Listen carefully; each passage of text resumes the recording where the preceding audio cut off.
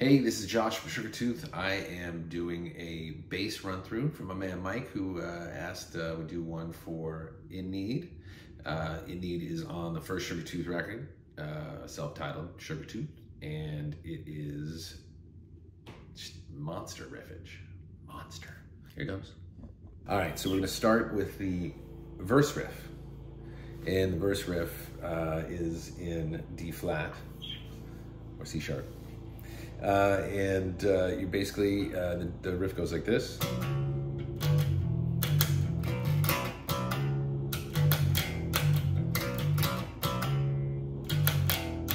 That's it on repeat. So we're doing a hammer on from on the A string from the 2nd fret to the 4th fret.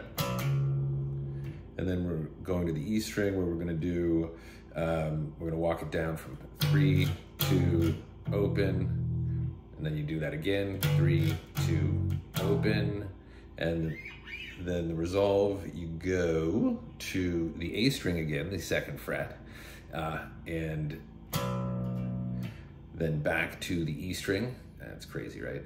3rd fret, back to the A string, 2nd fret. Quick little pause, and then back into it.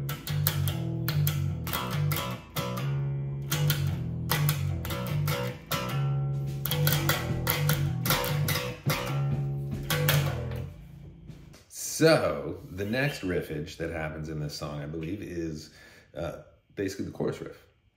Chorus riff is the hammer on from the 2 fret to the 4 fret, the 2 to the 4 on the A string. And everything's sort of a little staccato in this. And then up to the E string, or down to the E string, depending on where you live. I don't even know what that means. And then you repeat that.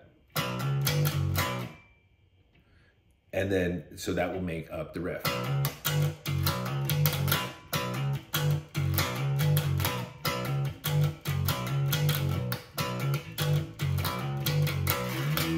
Slide up to that E,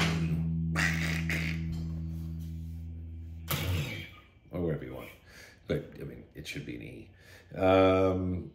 And I know in the beginning, it does, it basically, it does that slide twice as opposed to the chorus where it usually just does it once.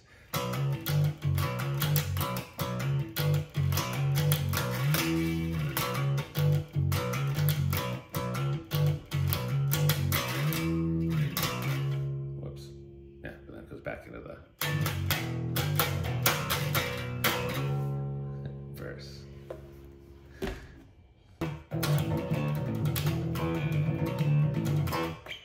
Not our song. Okay, so that riff part that is before the solo and at the end of the song, we can call it the bridge riff. That is G, G flat, E. So the 3rd fret, 2nd fret, open again.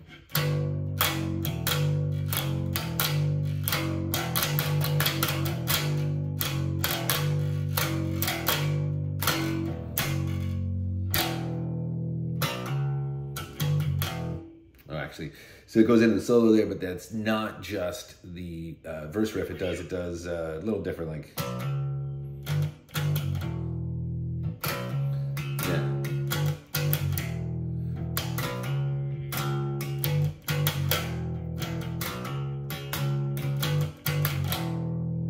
Yeah, so that's essentially what I'm playing, the bass is doing in the solo. The solo walks all over my line. It's just not cool. All right, so, and that is how you play In Need on the bass. Bob is your uncle, In Need is your jam, and yeah, have fun. Happy rocking.